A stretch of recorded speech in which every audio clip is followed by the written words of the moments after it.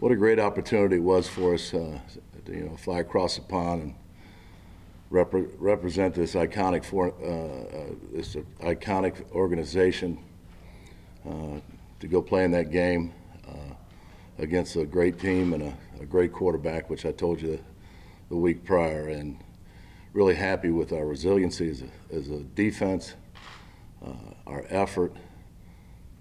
There was a lot of guys that made a lot of big plays in the game, and I was just really happy for them, and loved the result at the end. With that, I'll open it up with questions. Wink, is this a game, obviously your former team, is this a game you've had circled for a long time, or feel any different than normal? I mean, it's different just for this reason. I have a lot of friends on that other sideline, a lot of people that have meant a lot to me in my life. But, whenever someone asks me about the Ravens, I always think about Clarence Brooks, my dear friend.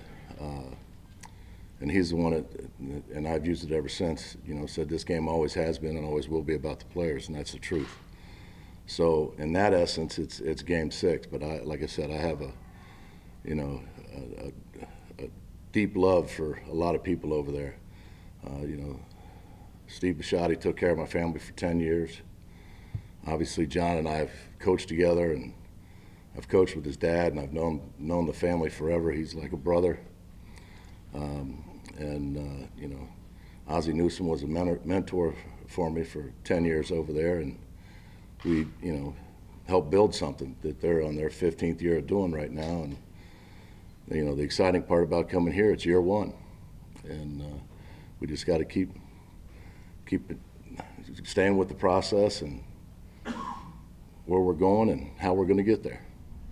So all of those, great things you talked about, why aren't you there? I guess it's never been fully explained, like what happened at the end of last year. Well, I think that it's just one of those things. I always believe that wherever you're at's where you're supposed to be. John and I had conversations way back, but before they made the announcement about where we wanted to be and what we wanted to do, and I know there was going to be a lot of movement in the NFL, and I thought myself, and it has re-energized me, for myself to go someplace new and try to build it again. And it was like I said, we're family. John and I are. It was nothing negative. It was nothing. It was just time. And when I say it's just time, it was just time for both of us. You've dealt with a lot of secondary injuries there last year and finished last in pass defense. You've dealt with a lot of injuries here this year in your secondary, and I think you're number 8 in the NFL right now. Why have you been able to be successful against the pass? I think there's a lot of things that that you have to handle with just the different things and that happen in a game, first of all. But I give credit to Jerome Henderson and Mike Trier. Jerome's in charge of the secondary, and I mean they just had guys stepping up and just being ready to play. And I think that we've handled the series of events well as a defense, and knock on wood, we haven't given up the big pass yet. The long one. So that's what we're trying to do, is keep that number low. But we got a great challenge this week. Your defense plays with a lot of emotion, a lot of energy, a lot of aggression. Do you personally this week try to tone down the emotion because it's the Ravens, because it's those family ties, or do you kind of feed into that? Are you talking about myself personally? I guess no. And then your defense. Your defense is also aware. Yeah, I think that like I said, I want this game to be about them. It has nothing to do, because, and I think Dave's alluded to this earlier, in coaching, we're gypsies anyway. Now, I happen to be there for 10 years, which is a long time, but, I was also in Oakland, and I was also in Denver. So it's, coaches, that's just the way our profession is, Is there a little competitive spirit in you when you go play a team that you used to work for? Sure there is. I'm not going to deny that. Everybody knows that. But as far as circling the game and everything else, this is just the next game. And we've had success approaching it that way. You know, we empty the tank on Sunday and we fill it up the rest of the week. And, you know, I just think that that's how you have to approach it. And that's how, because what I tell the players all the time is what I owe you during a game is my composure. That's where I show you my athleticism, is keeping my composure. So you're always thinking about the next play. So, you know, there's some people who tell me that I need to be more animated on the sidelines, and you're not going to be animated if you're thinking about the next play, what you're going to call next. What, you know, it's like, you know, when you watch two people playing chess, if a guy makes a great move, he doesn't stand up out of the chair and chest bump somebody because he did it. You know, he's whatever. Wink, when the decision was final that you would be leaving the Ravens, and knowing that you were probably going to have another opportunity somewhere else, what were your emotions? Were you sad? Were you happy? Excited? Happy and excited. Yeah. When I left the Ravens, yeah, I was happy and excited about the next chapter. There was no sadness for you? No, I mean, you're going to miss people. You know, I mean, you miss people. You grow close to people. You know, it's like my wife and I are originally from Ohio. Our kids were born there, but Maryland's their home because we were there for 10 years. So, and my granddaughter Gigi is still back there. I get FaceTimes now. Got called Pop-Pop for the first time. That's a big thing, guys. In case you don't know. Was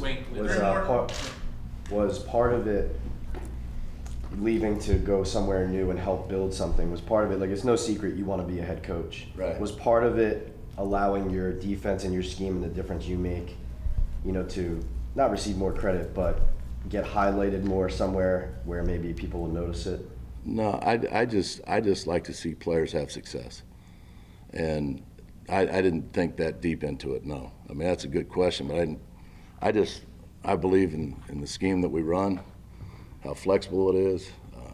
You know, I've told you it's positionless defense, and it's the players that make it go. And you know, it's just been a fun new challenge, and it's re-energized me. We've got 7 What is your relationship like with Lamar, and what have you, without giving away your secrets, of course, told your players about that challenge this weekend? Shout out to Lamar. He gave me a shout out, so I had to give a shout out back to him. My relationship with Lamar, I love the guy. I think, you know, that it's another great challenge. You know, we went from, you know, Aaron Rodgers, league MVP, to now we're going to Lamar Jackson, league MVP, back in 19. So I was with him when he did that, and he is an unbelievable player. And for anybody that wants to say anything that he's not, okay, because he's unbelievable, and he's playing at an MVP caliber right now, like he was back in 19. All right, and it's different sitting in the chair now instead of practice when you're watching it. And it's like I told Drew Wilkins, all those times we were going against him, and a guy said, "Oh, I got him," you know, because you got to stay away from the quarterback. "Oh, I had him." We're going to find that out on Sunday, whether or not they got him or not. You know, I know it's not, you know, it's different guys, but it's the truth with him, because not only can he beat you with his arm, which he's throwing the ball really well, but he can beat you with his legs, his mind, and everything else, because he's playing at a high level. Wait, what have you told your guys about the way roughing the passer is being officiated now? How do you teach your guys about not doing full body weight? I'm sure you've seen the 2 plays that have gotten a lot of attention. You know, we don't make the rules, we just play by them. And, you know, once again, it gets into one of those situations when there's a call. It doesn't matter what I think about the calls.